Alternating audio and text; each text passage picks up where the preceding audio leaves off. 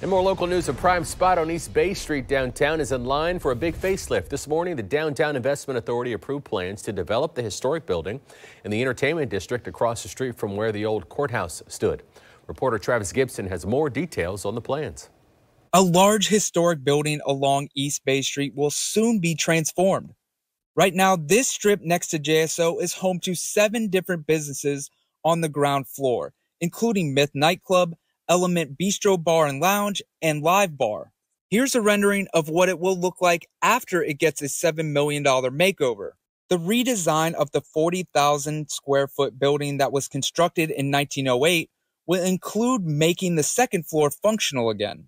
On the second story of the West End, there are plans for a new live music venue and event space called the Republic that can be used for wedding receptions and corporate events.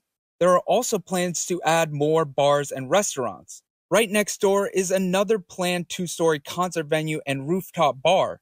Construction on that is already underway. Board members said redevelopment is desperately needed because right now the area looks run down. Construction on that large-scale makeover along Bay Street is expected to begin later this year. The board also discussed the nearly $18 million redevelopment of the old Ambassador Hotel on North Julia Street. That project has been delayed due to window supply chain issues, but it could be completed and ready to open as a 127-room Wyndham Hotel and Restaurant by the end of this year.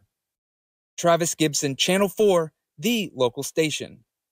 Also across the street from these new projects is where the DIA hopes to have a massive $150 million development dubbed the Hardwick. That project will be up for final approval in the month of July.